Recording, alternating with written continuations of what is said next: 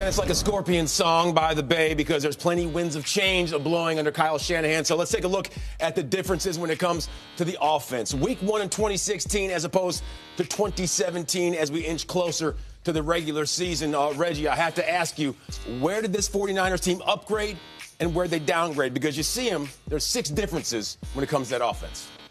I would have to go with the receiver position. I would say an upgrade. I like Pierre Garçon coming in and replacing Torrey Smith. Former teammate of yours? Exactly. Pierre Garçon is a 10-year veteran. He's not a one-trick pony.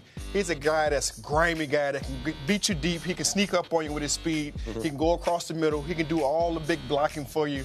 He is a guy that can go in and get the dirty work done. I like this, Pierre Garçon filling in right here, a major upgrade. He's been there. He's done that. Absolutely. So that's an upgrade for the San Francisco 49ers. Are you with this thought process there, Daniel? Well, I like him. I think Pierre Garçon's one of the best route runners we have in the league, so I like what you're saying there, Reggie. Kyle Juszczyk, to me, is another one who I think is going to be a multiple weapon for them. They can deploy him in a lot of different ways.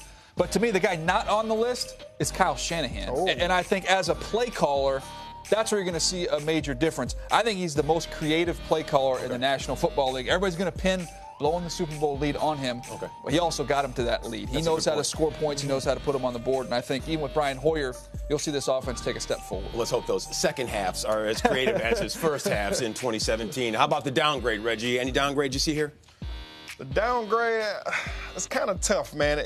I don't like the fact that we got Jeremy Curley and Kyle Juszczyk. Apples and oranges. It's kind of tough apples and oranges. but that could be a downgrade. But I kind of like what they're doing right now. I feel like it's a good flow.